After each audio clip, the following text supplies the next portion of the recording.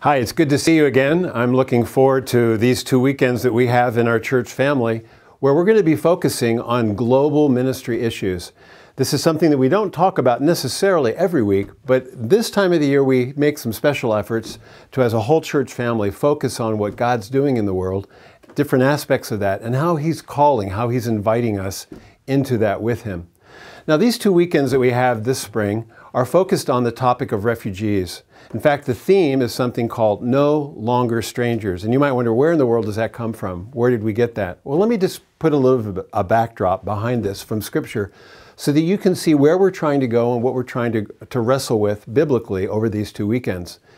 In the Old Testament, in the book of Leviticus, God, speaking to the nation of Israel, reminded them that at one time in their past, they themselves had been outcast, had been foreigners, they had been strangers. In fact, they had been refugees.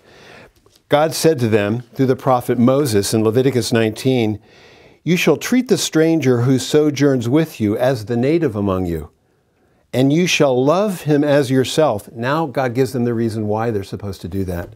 "For you were strangers in the land of Egypt. I am the Lord your God." God did not want Israel to ever forget their experience in Egypt. He did not want them to forget that they themselves had once been in bondage. They'd been in slavery. They were outcasts. They were foreigners. They were strangers. And because of the grace of God He had shown to them, He wanted them in turn to display that same sort of grace to the foreigner, to the stranger who was living among them. Now you might say, oh, well, that has something to do with the Old Testament and that doesn't really apply to us. Let me take you to the New Testament. Here's another passage of Scripture and where the phrase itself, no longer strangers, comes from. Paul, speaking now to New Testament believers, most of whom were not Jews, who came from a Gentile background, and I'm assuming that most who are watching this right now fit into that category just like I do.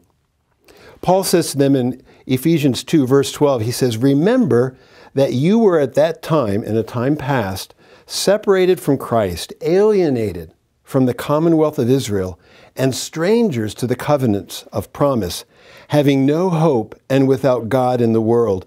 He goes on to describe them as being far off, people who were aliens and strangers. And then dropping down to verse 19, he says to these first century Christians in verse 19 of chapter 2 in Ephesians, "So then you are no longer strangers and aliens, but are fellow citizens with the saints and members of the household of God." How did that happen? How did people like you and me, who had been strangers and aliens, we didn't have any hope, we didn't have any peace of the promises that God had made to Israel, how is it that we are now people who are members of His kingdom, of His commonwealth? He answers that question in the preceding verse. It says that Jesus Himself is our peace. He made us both one.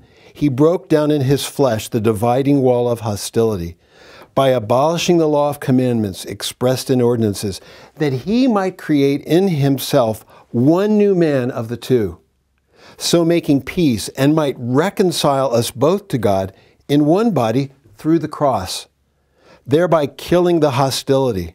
And He came and preached peace to you who were far off, and peace to those who were near. For through Him we both have access by one Spirit to the Father.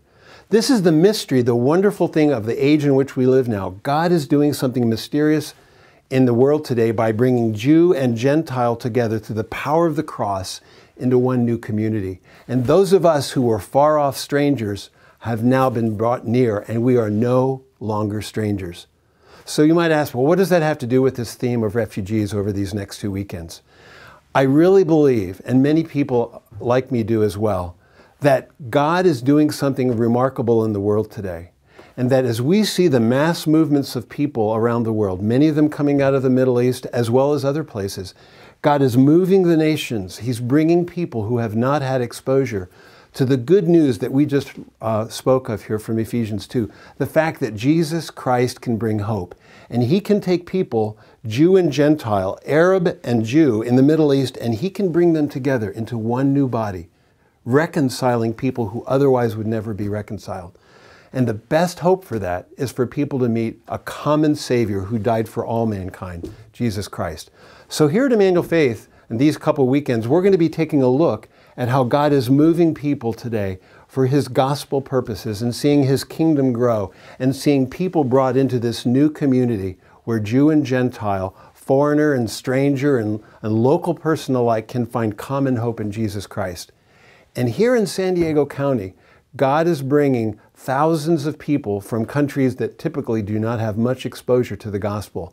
We're going to be looking at that phenomenon. We're going to be hearing from speakers from the Middle East, speakers from Europe that have received many of these refugees, and hearing about what God is doing today and the wonderful doors of ministry that are open to the church in the Middle East, the church in Europe, and now for us right here in San Diego County, that's open to us as well. I hope you'll be a part of this. I hope you'll attend.